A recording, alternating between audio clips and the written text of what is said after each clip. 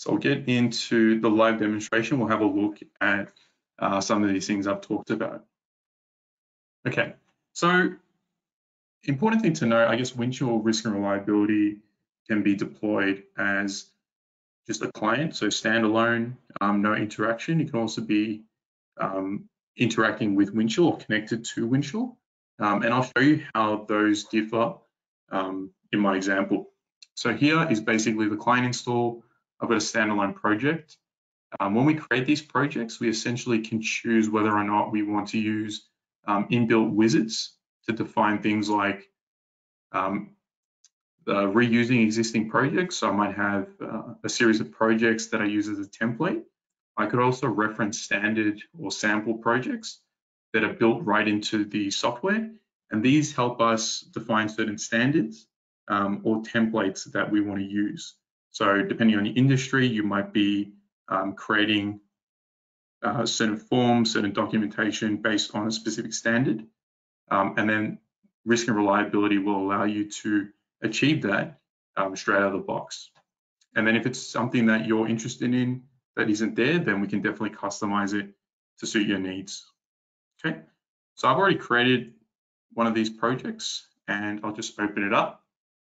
So the important thing to note is depending on the modules you have available to you in terms of your licensing, you'll have a different view of available modules. So it's simply a matter of selecting it in order to toggle them on and off, but that's something to keep in mind.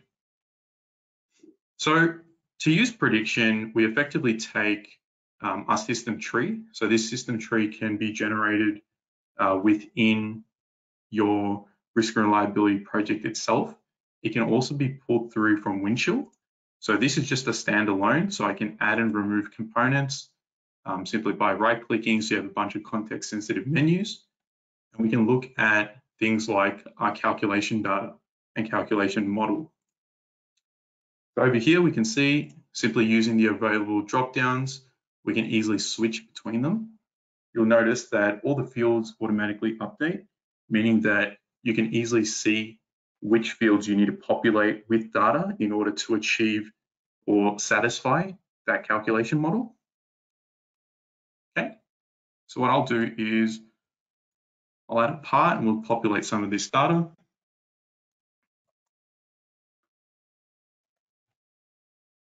Okay, so I'm adding in a logic board to my example, and this will be printed circuit board. Okay. Cool. So we can easily input that information into our system. And if we jump back, we now start defining additional attributes or parameters for our calculation. So the idea here is that we can perform individual checks. So we don't have to necessarily conduct or run a full calculation on our entire BOM structure. We can easily go in, maybe pick out a few components and check easily what sort of failure rate we should be expecting. So this is handy as a form of like a sanity check, just to make sure you're on the right track. And as you can imagine, we can easily change this to generate a different value. So the idea here is that we can populate this information, and once we're happy with that information, we can go ahead and calculate it. So it's just a matter of clicking the calculate and then running through our appropriate module. And then from there, we get a nice summary, as well as that information getting populated in our columns. Okay, so in scenarios like this, you might have a lot of information there. So risk and reliability has a variety of different filters. So we can see here, we can filter out all the individual parts that are represented in our BOM. We can also define custom filters for our entire system tree. So to create one, you can simply go through, define the acceptable field. You can see there's a variety of different options, so really depending on what you're interested in. We can also save these filters for reuse later on. And just like that, we can filter out that data. So in this example, which is pretty small, we're not too worried, but you can imagine that in scenarios where you have a large data set, you might want to, I guess, make use of these filters to easily go through and filter out your data. Okay. So the next thing I'll go and talk about is the FMEA. So FMEAs work on different sort of, I guess, worksheets themselves. So like I mentioned, we have functional process components. So depending on the type or the system that you're actually interested in. For my example, I'll be using the component. So a component is essentially taking or duplicating the system tree. So if I add new components to that, it'll get pulled across into my FMEA worksheet. Just readjust this. So the benefits of using the FMEA is the ability to easily restructure your worksheet. So you can imagine in Excel, if we want to add in new rows and columns, we'll be copying and pasting data, merging cells and so forth. Within FMEA, we have the ability to add new failure modes, local effects, end effects, as well as new items easily without little to no effort. So basically, clicking on the corresponding icon, we can add new lines depending on where we need them and depending on the template that you're using. Okay, so I'll just remove some of these. The other thing to note is the ability to use list libraries. So what do I mean by that? So if I start typing, we can see that information has been pre-populated based on previously inputted data. So this data could have been generated by the project manager. He's gone in and defined a various failure modes, or this could be inputted on the fly. So if I add that in, we can see that it's essentially pulling through items from my list library. If I add a new value, it's going to ask me basically, do you want to add this to your library? So now if I click the drop down, I can see that information there. So this makes it a good way of standardizing and reusing existing information. Because a lot of the times you might have information or combinations of information that are pre-existing, that have already been defined. Why not leverage that and speed up the process and reduce any sort of discrepancies in your data? The other thing to note is the fault equivalence file. So we'll go here, and what I'm basically doing is I'm pre-populating some of this data. Okay, so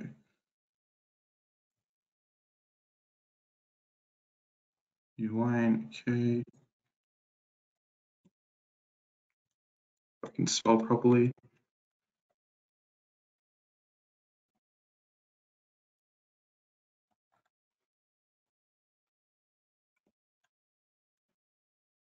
And right then and there, when I enter that last end effect, you can see that the severity, the occurrence, and the detection have automatically been populated. And what happens here is that I've defined within the system files that if I enter a certain combination of data as a failure mode, local effect, and end effect, automatically populate the severity, occurrence, and detection. So you can have any sort of combination depending on firstly, the columns you have available to you, but it just allows you to speed up that data entry process based on information that you've already populated in the system. So you can essentially go through, generate these data or generate data for your fault equivalence file. You can also refresh that data as it changes and matures over time. Okay, so the FMEA also has tooltips, so you can add tooltips to any column to make sure that people understand exactly what they're looking at. You might have new users that are onboarding. They're not too sure on their correct process. So you can define different levels. What does a 7 mean? What does 10 mean? And so on, to allow them to better understand or better populate that data.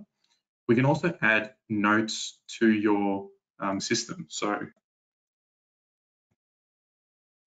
If I have specific fields, I can add notes. So you can imagine I can go through my worksheet populated with a bunch of information, and then users can go in, check if that information is correct or appropriate, and tick that off. So you can go through, kind of validate that in terms of end users and maybe a project manager that's going through and reviewing those people's data. So from this, we can take it and we can perform graphing sort of capabilities. So go in, use the out-of-the-box templates and produce a resulting risk matrix. So you can see, depending on the inputs in terms of severity occurrence and the resulting values, I have a few different items located in my cells. So I can click on them to highlight those examples, and I can then generate that out if need be. Okay, and likewise, we have the ability to use inbuilt reporting. So if I'm interested in just reporting out the standard worksheet, then I can go through and generate that data. Okay.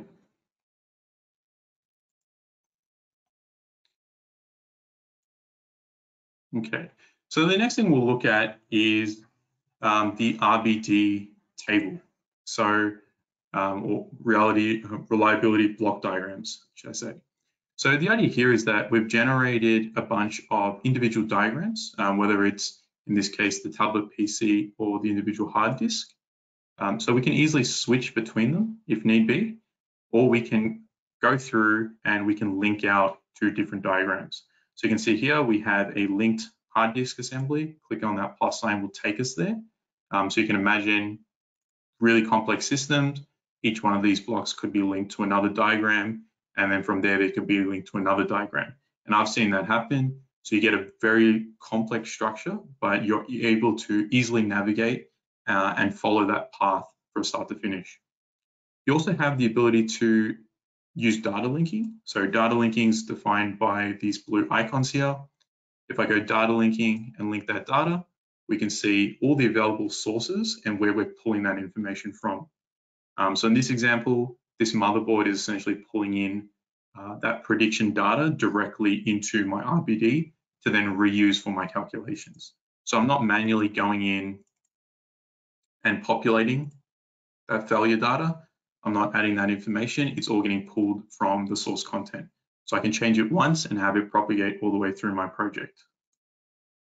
Okay, so as shown here, so we have a variety of different calculation properties that we can include, whether we're looking at the failure, redundancies, so standby parallel operating, corrective maintenance. So we can define things like a repair resource, where we have maybe a preferred supplier, they have a standard call out fee, any cost associated with that. We can start inputting that data into our RBD to then calculate the appropriate cost associated with it, minimize those costs through optimization, and so on.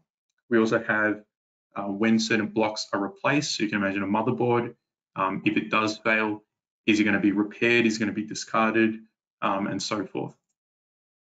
We can look at maintenance tasks, as well as spares. So, repositories where we're actually storing this stockpile of goods.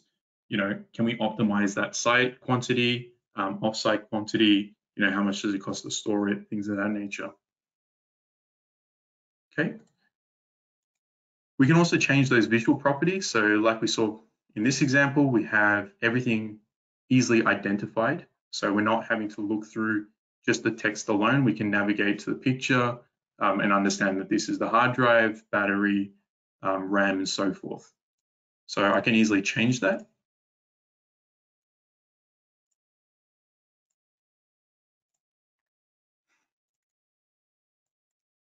And just like that, I can sort of update, make it very easy to understand and follow for new users. So it's very quick and easy and just all out of the box. We can also look at things like a mission or phase diagram. So where we're looking at operating time, depending on certain scenarios, dependent on a mission profile. So this is where we're looking, taking a step further, taking our existing RBD diagram. So you can see that phase 1 is linked to my initial tablet PC. And then from that, we can define based on specific durations where it occurs and understand the stresses on the system.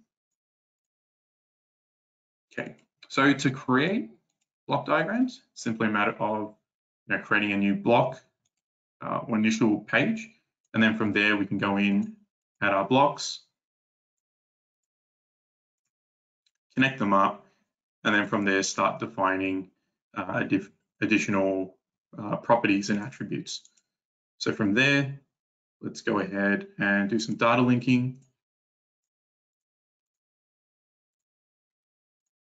So we can easily update that information. You can see all that information get propagated across. So we're not manually filling it in. And we have that visual indication of that being linked. Okay.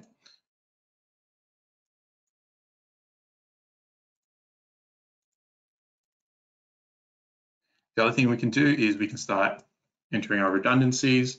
So if we have, in this case, a battery, and then we want to have it as standby, so when one unit fails, the next one steps in, we can simulate those sort of scenarios.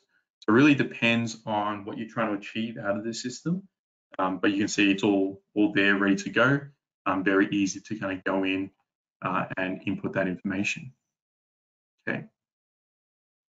So the next thing we'll look at is FTA diagrams. So the idea here is that we are creating similar diagrams, similar panels to what RBD has, but we're interested in this top level gate or event that's going to occur.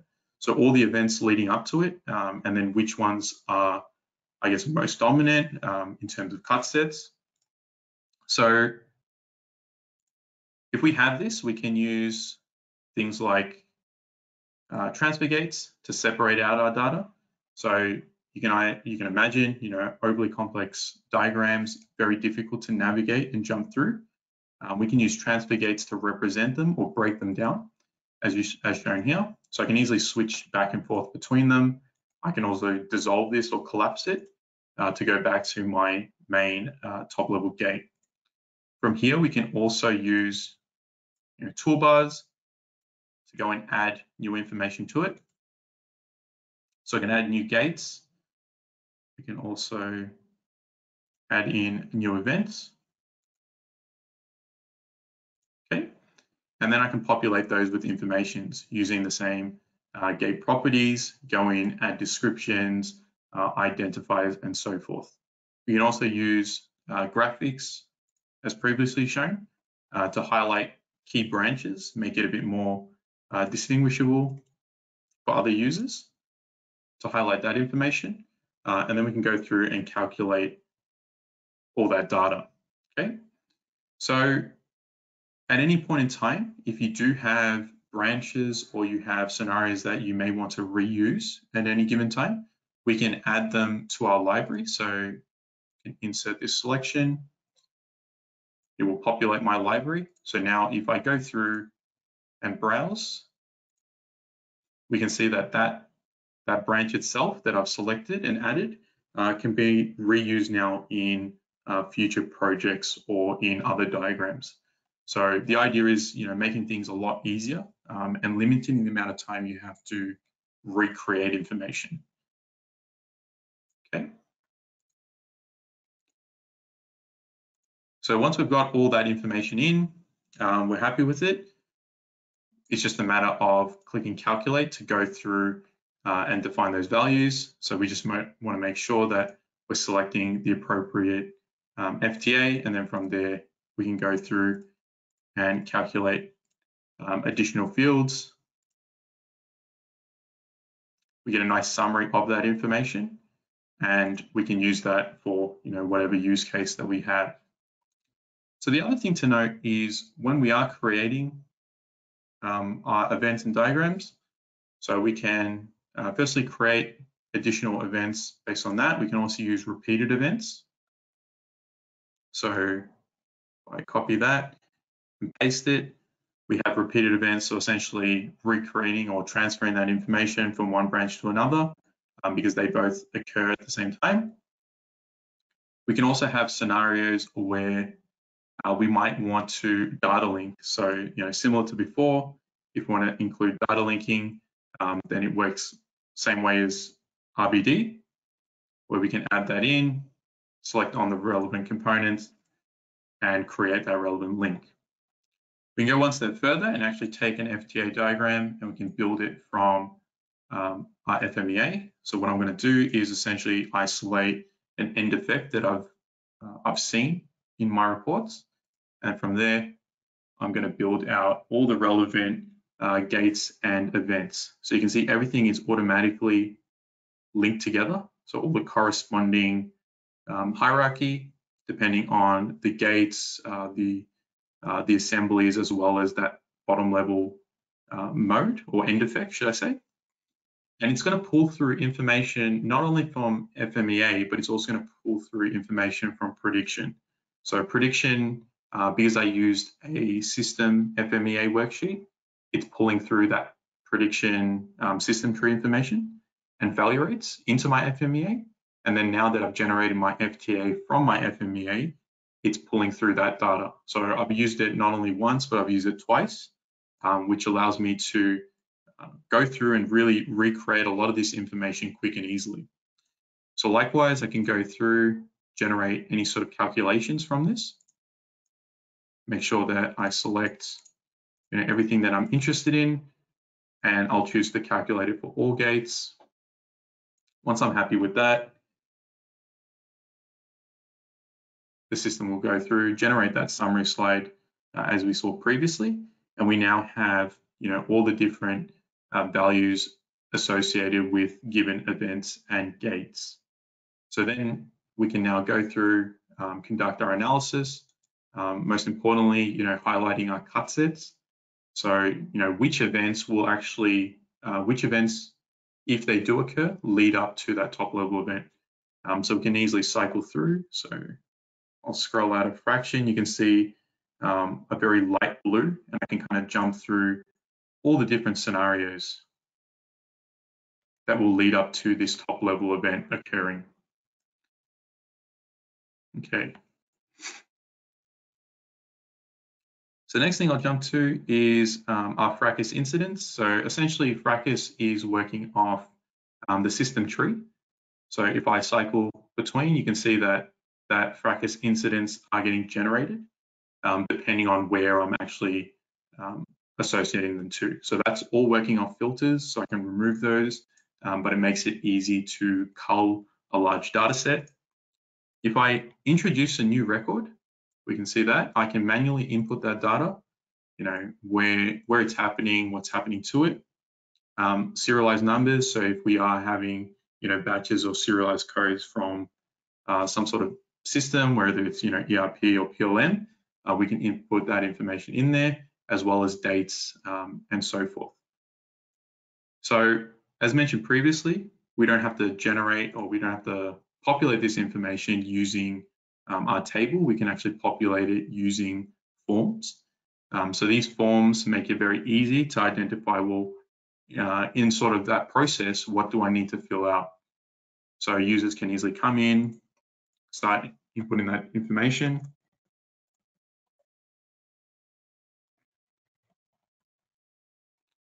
And off they go. And if we jump back here, we can see that information gets populated or transferred across. So the other thing to note is we can then escalate that incident. So it's now linked to a problem. And if we jump over, we now have a new problem. So we can likewise input that, generate some of this data to use. And then from there, we can take it and we can escalate it into a problem report Kappa. And I'll show you that in my system that's linked to Windchill. Okay. So give me a sec, I'll just jump across. So before I show you, I guess, what is the Windchill interface, I'll give a bit of context to it. So the idea here is that we have one of PTC's data sets, being the Polaris snowmobile.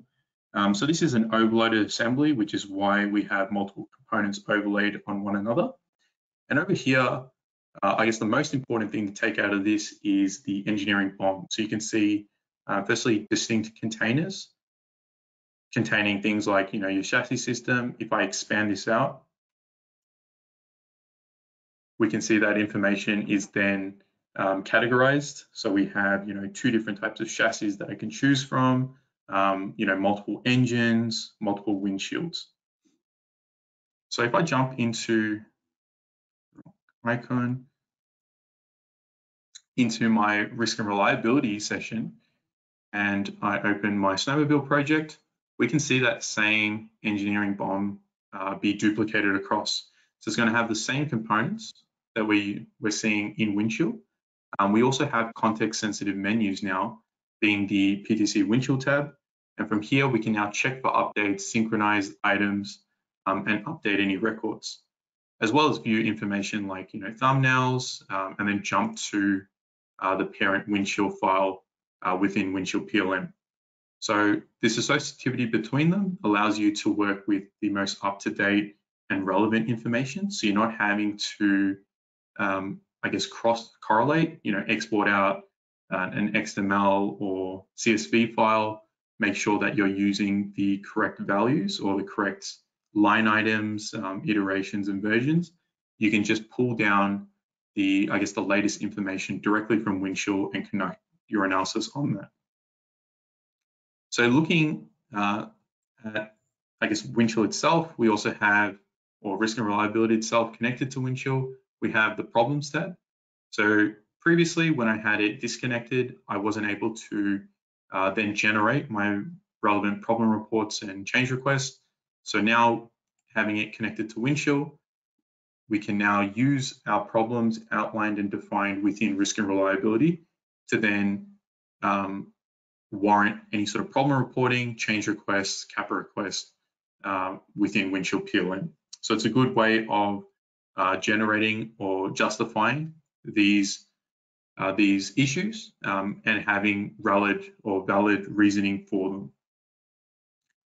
The last thing to make mention of is when creating new systems, having a connected system, we can run our file creation wizard, and we will have a new tab or a new radio button being create product directly from Windchill. So you can imagine within my Windchill environment, I'll have a series of end items.